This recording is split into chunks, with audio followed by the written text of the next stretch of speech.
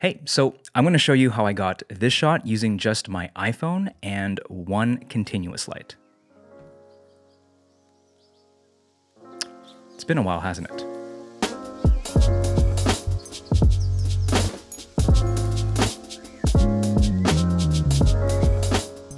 So I recently came across this Instagram account of this guy who makes reels, and I think he's also big on TikTok. He may be on TikTok and just repurpose his content for reels, not too sure, but what he does is he takes these funny videos of like over complicated tutorials or hacks. Like if you were to watch the original videos, it's pretty obvious that, these creators are taking unnecessarily complicated approaches to a simple task. And what this guy does is he plays these videos first, and then he shows himself doing the same hack or task, but in a super simple and obvious kind of way.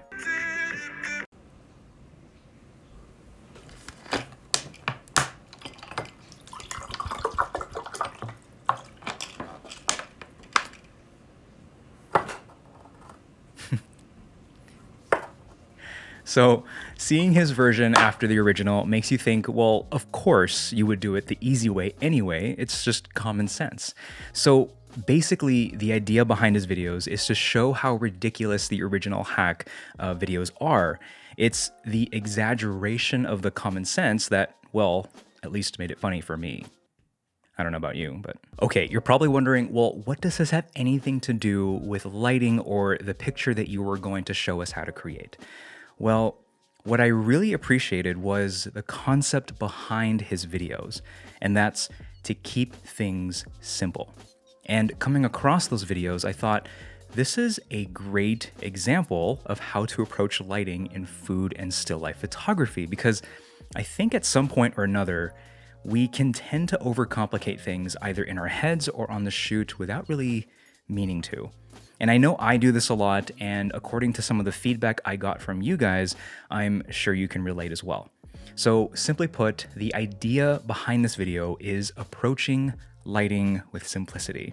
And there's just something really appealing and attractive about that kind of approach or attitude, and in the end, I want to try to demonstrate that in this video.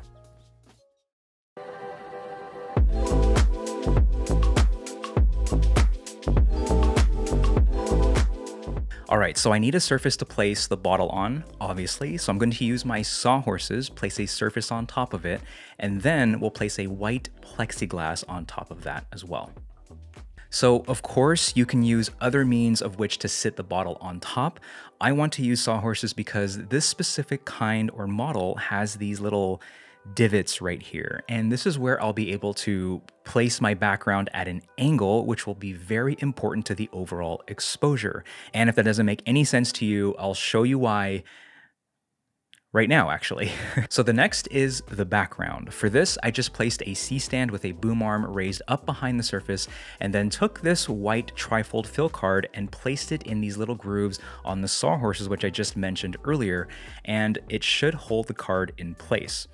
Now I have it set at an angle with respect to the surface because I simply want the background to have a gradient to it. When I place the light near the edge of the set, because this edge of the background will be closer to the light, it will appear brighter, and as we move towards the top of the frame, the exposure should gradually fall off so that it has this subtle gradient across the background, which will ultimately give more what's called tonal range in the photo rather than just having, the background completely white. So I believe in doing this, having that gradient adds more depth to the photo. Next is the camera placement. I simply attached my phone to a phone clamp and attached it to my tripod like so. Made sure to get the tripod low enough so that the camera would be just below eye level, while also taking advantage using the reflection of the bottle via the plexiglass, which I think adds some production value as well. And plus, it saves me time trying to recreate it in Photoshop. Now, for lighting, I placed another C-stand next to the surface. I used my Rosco Tough White Diffusion roll and made sure it was flush up against the edge of the surface. Then I just attached my SL60W to a light stand, attached a small strip box to it, placed it roughly 6 to 8 inches from the diffusion paper, and angled it slightly towards the camera. Then I just set the light to full brightness. So the reason why I chose a strip box was because of its shape, and that's important because my subject is very reflective and will reflect whatever shape my light source ends up being. If I didn't use a modifier, for example, the reflection would show as a hotspot on the bottle, which I ultimately didn't want. And using the strip box, on the other hand, I'm able to reflect the size and shape of that strip box alongside of the bottle, which I think complements the bottle more nicely than the single hotspot did. Another thing to keep in mind is where I placed this light with respect to the subject. I want that reflection to be placed on the bottle in such a way that it complements the label. If I place the strip box too far to the front, that reflection would distract from the label. Put it too far back, the label and even the overall tonal variation of the picture changes. So finding that right spot for the light is crucial in this case. All right, and if I take the shot right now, the right side is going to be dark, and it is. And I'm sure you already know it's because there's no reflected light bouncing back in. So because of that, of course, I'm going to have to add in some fill light, and for that, I'm going to use my large V-flat and place it rather close to the set like so. And if you're wondering, well, what if I don't have a large V-flat? Could I just use, a small foam board instead? Yes, you definitely can, and I think the result will be pretty similar. The reason I use a large V-flat is because the large surface area of the V-flat allows light to be filled in, but still preserves the quality of the shadows, if that makes sense. I think that's really important to understand.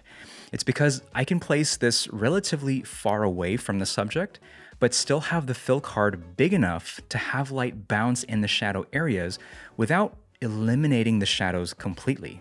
Now compare that to if I were to simply place a foam board, which you can totally do, next to the subject.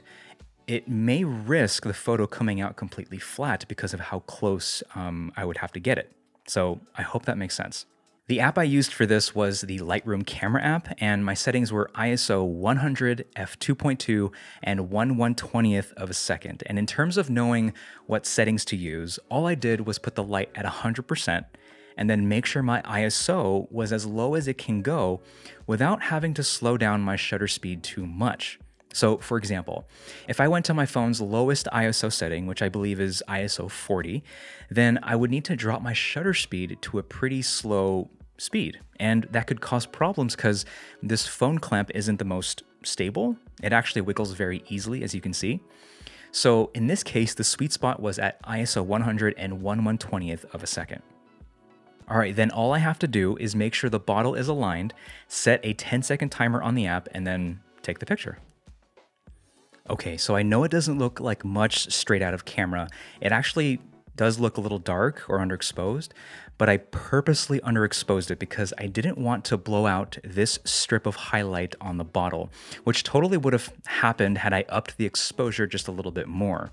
So that when I take it into post, since I was also able to preserve the shadows with the V-flat, I could brighten up the overall exposure of the entire image while attempting to balance the exposures across the bottle from this highlight to the shadow region on the right side of the bottle.